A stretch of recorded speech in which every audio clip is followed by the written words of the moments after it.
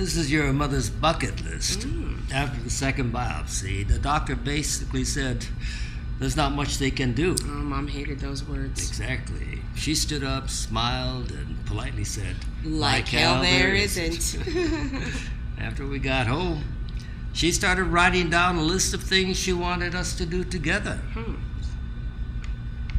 That's quite a list.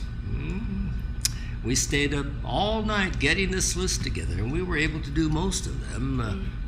Took a train ride up to Canada, hot air ballooning, Shakespeare Festival in Oregon, which I could have done without, but Mom really wanted to go, so we went. Yeah, I remember all the photos you took.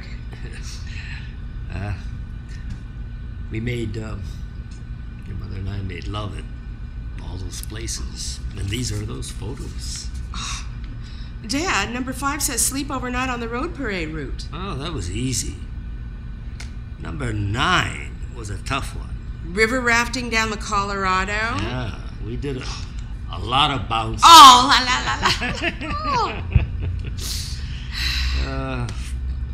By the time she had left, she seized every moment. She told me specifically, even after she's gone, to do anything and everything. Including making pornos? Look at number 23. Oh my God.